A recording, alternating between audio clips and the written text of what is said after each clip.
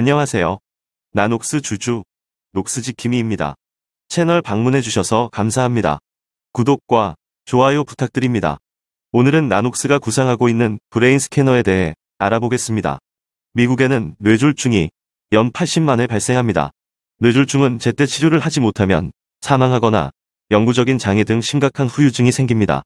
혈관이 막혀 발생하는 허혈성 뇌졸중의 경우 제때 치료받지 못하면 1분당 190만 개의 뇌세포가 손실되고 1시간당 1억 2천만 개의 뇌세포가 손실됩니다.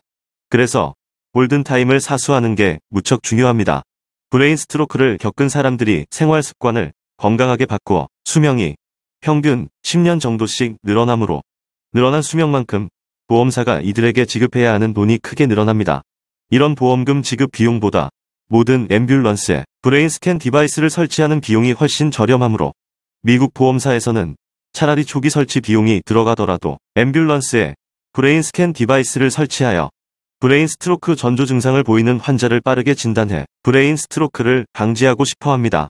이를 좀 더 자세히 설명하면 뇌졸중의 병변의 원인은 혈관 폐색과 혈관 파열 두 가지로 구분이 되는데 폐색의 처방은 용해제를 사용하여야 하고 파열의 경우는 빠른 지혈을 처방하여야 골든타임 내에 응급처치를 지원할 수 있습니다.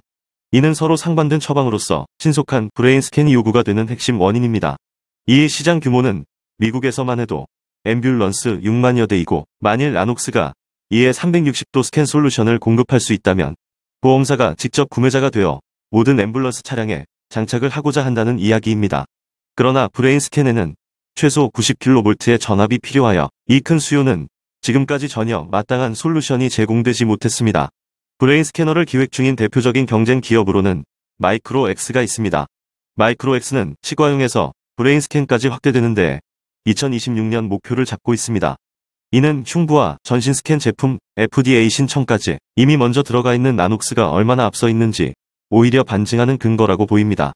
나녹스는 도로 및 항공 구급차에 사용되는 새로운 버전의 브레인 스캔을 개발 기획 중에 있으며 이뿐만 아니라 스탠딩 토모와 4가지 계층으로 시골마을 의원, 중간 크기 병원, 큰 병원, IDN에, AI 진단 등 목적별, 용도별 차별화한 정말 다양한 기획을 통한 제품 개발을 진행하고 있습니다. 이번에 FDA 승인을 받으면 향후 차기 업그레이드 버전에는 절차가 좀 더 간소화되고 쉬워질 것이라 생각합니다. FDA가 마무리되고 성능과 디자인이 개선된 후속 버전으로 최첨단 혁신의 미래 비전을 제시하고 튜브가 기술적, 제도적으로 완성되면 이것을 무기로 니치마켓이 아니라 본격적인 시장의 주류 플레이어가 된다는 메시지를 줄 것으로 예상됩니다.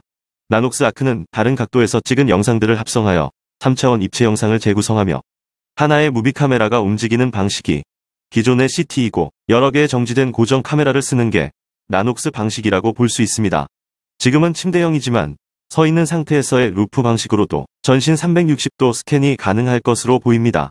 이것은 SF 영화의 매트릭스 촬영 기법과 동일합니다. 관련 영상을 첨부하고 마무리하겠습니다. 항상 좋은 일 가득하시고 구독 설정은 큰 힘이 됩니다. 감사합니다. Stylistic way of showing that you're in a constructed reality and that time and space are not the same as, you know, here us today living our lives. It's slowing down time to such an extent that you really see everything around you as clearly as you possibly could. Bullet time is something that was conceived for the Matrix specifically, but I think it's the byproduct of the directors observing the controls coming into place, and then they ask the right question at the right time. You always know that you're doing something that is groundbreaking. If someone asks something that you go, maybe, if we do some development and get the right minds working on it, and it takes some pretty heavy thinking to get it together.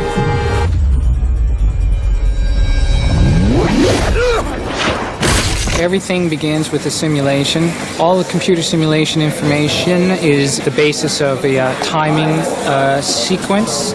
Each camera has a specific moment in time to fire a frame of film. All that is taking into account the net effect, the total effect of the move. That is a camera coming up to speed, moving at a speed, and coming off a speed.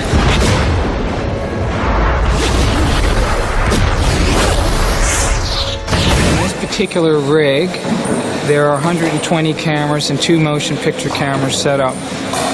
The rig that we've made can be configured into any shape that you want. The shapes are basically what we compose in our simulations. It can do S-curves, it can do arcs, it can do spirals, it can do anything you want. It's an erector set. The heights of the cameras, where they're pointing at, also from the same simulation. In the middle of that box right there is a motion control laser pointing system that takes an animation file and creates a point on the surface of that cube that tells us where to point the camera. The 2 motion picture cameras are going to be, in this particular shot, running, that's running at 150, that one's running at 120. There are other bullet times where the end camera is a photosonics camera, so we'll be running that at 360. I can choose at will any elapsed real-world time to photograph. That is, if I have a guy falling over, I can choose to capture the whole event in the time that it takes to go around the circle. I could choose to capture only a very brief moment, and that is how we determine what frame rate the cameras eventually wind up.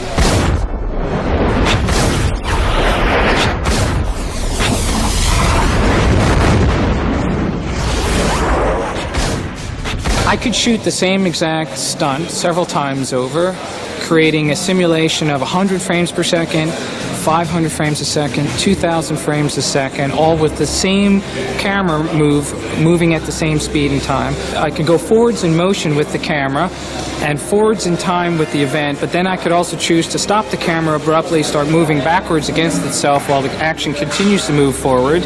I can shoot the move coming from both sides at the same time, crisscrossing over and ending. I can shoot waves, cycles of film that crisscross like waves over the middle. There is a very heavy digital heft to this capture. Not every frame that a camera captures is the only frames that will be seen. There's a lot of a process we call interpolation, which is the creation of frames digitally that are the byproduct of real frames. That is, we analyze what real frames we have, and we can create new frames of moments in between the captured frames to make moves longer and or stretch them out or do time compression effects. There's a lot of work going on in the art form of interpolation, and it needs to be said, because it's not what you see is what you get. It's all baby steps towards something much larger that won't be really commonplace for a few years, but there are people around the world that sort of scratching their heads about a new way to photograph things, and it'll be as revolutionary as when cameras came off sticks and went to a crane, when they came off of cranes and went to Steadicams. We're talking about cameras that are now broken from the subject matter, that are virtual. So that's the next phase. That's what computers have introduced.